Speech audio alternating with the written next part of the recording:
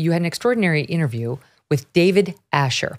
Everybody knows about the lab leak versus natural origin theory. I think most people listening to this show believe it was a lab leak that caused the COVID virus.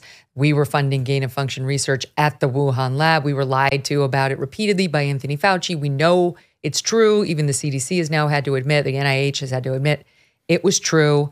And you had this great interview with, he's from the ex-State Department official, as I recall, who was in charge of the COVID origins investigation, but he's no longer with the State Department. And man, is he speaking freely. So what did he say? Right. So I was able to interview David Asher. He led the U.S. State Department's investigation into COVID origins. And he said on the record to me, which I wrote about in my piece on my Substack, he said, this is a massive cover-up.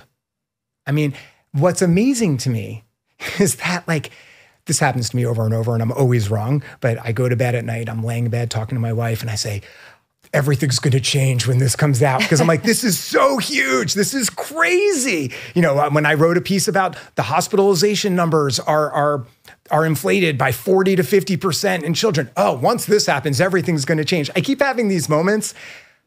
The lead investigator for the State Department said, there is an enormous amount of information that is both classified and unclassified that the government is not releasing. This is a massive cover-up. How this is not, on the front page of everything, it just blows my mind. It's good for me, I guess, as a journalist, because I have this lane that I can stay in. People are going to go to my newsletter to see this. But Silent Lunch. Silentlunch.net. But it's not good for society. And that is quite a remarkable statement. And when you look at the evidence, which I talked about with him, I mean, there's just that, by the way, there was a law that was passed. Biden signed it, where they had to release all of the information related to the Wuhan lab. This was, I don't recall the precise wording, but this was required. So the fact that this, there was a report put out by the DNI, that's the Director of National Intelligence, it was like 5 pages of actual content. Astonishing. This was supposed to be a comprehensive report. And again, this, by the lights of many people, was in breach of the law. Why aren't there constant articles about this? Wait a minute. The law that was signed by the president says you have to release everything. 5 pages? That's everything we've got? How is this not like a massive story? This piece of it I don't fully get. Mm-hmm. I get why these insane leftists want the masks and want to reject any reporting that they don't work. Mm-hmm. Same on the vaccines. I don't get why they don't want to figure out once and for all definitively what caused COVID. That caused the death of their loved ones, of teachers, of students, of parents, that made them not be there when their parents died in the nursing home. Why do some of these people have no interest? I get why Anthony Fauci doesn't want it. Mm-hmm. He appears to have dirty hands. He helped cause it. That's what the evidence seems to be driving us toward. I get why even at the government level, they may not want it. China, we're too in bed with them. We don't want to upset the apple cart, the relationship. I don't get why normal liberals don't want to know exactly how it was caused.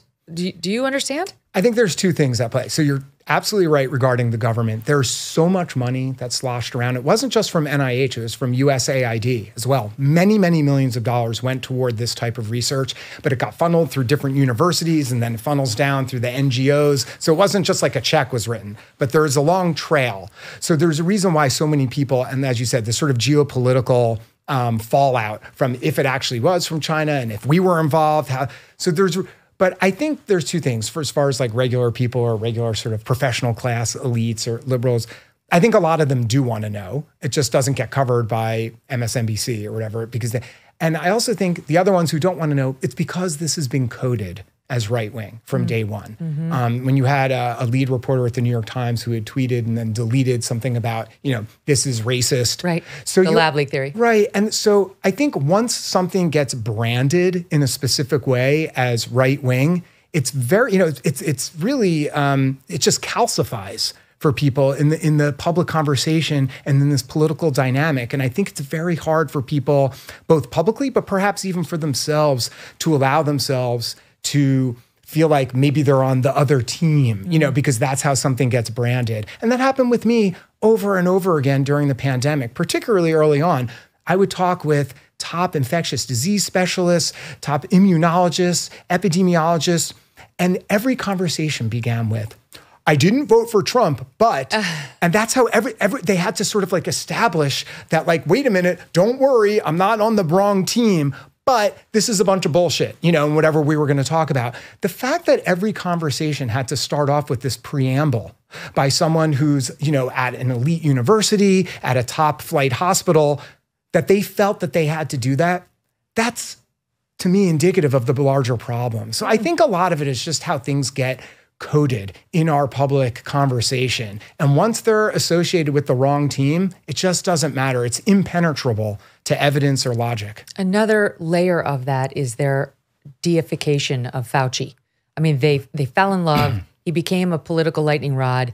They dug in, as opposed to saying, I'm open-minded that maybe he's misleading. And what exactly did he fund and not fund? And what role did he have in telling us all via that one Origins paper that is definitely not a lab leak? Was he involved? Because that's been, I think debunked is the correct word. They've dug in. Fauci is a saint.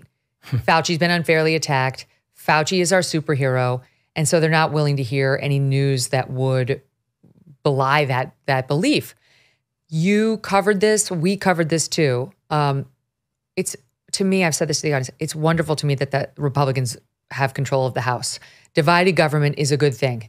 And thank God that they did, because otherwise we wouldn't have half of the documents we have on Hunter Biden. We wouldn't have any of those documents. And we wouldn't have the documents that we got on COVID origins, on Fauci, and how that paper came about in, was it March of 2020? It was March, or was it April 2020? April, yeah, I think it April was 2020. Published, yeah. I always screw up whether it was Nature or Science. Same, right? Yeah, it's like it's basically the same. They're the same thing, Coke or Pepsi. Okay, exactly. So one of the big, right. Medical journals. And it was all Fauci's favorite virologists, some 11, 12 of them, who had gotten on a phone call and started out by saying, we think this is a lab leak. This looks very much like a lab leak. And then within 48 hours, reversed themselves on it.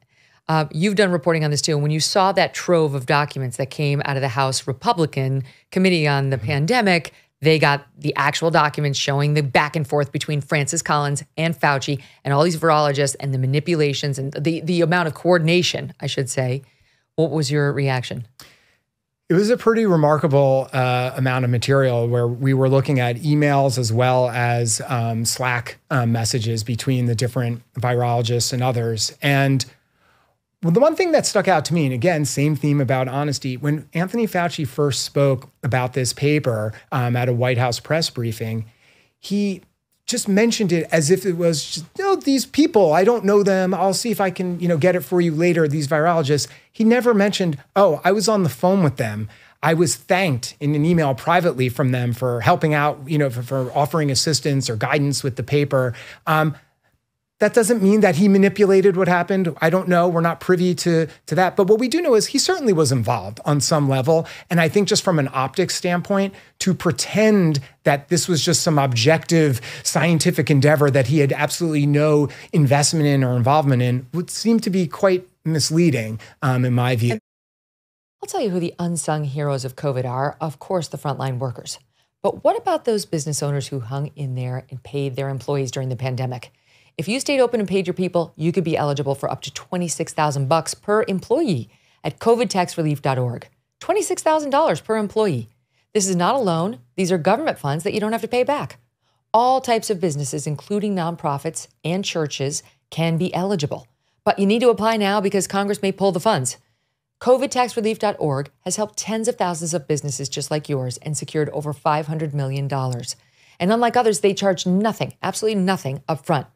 They do all the work, then share a percentage of the cash they get for you. You did the tough thing for your employees during COVID. Now let covidtaxrelief.org help you get up to $26,000 per employee. Visit covidtaxrelief.org. covidtaxrelief.org. covidtaxrelief.org. Hey, thanks so much for watching. If you like what you just saw, hit the subscribe button for more clips and full episodes.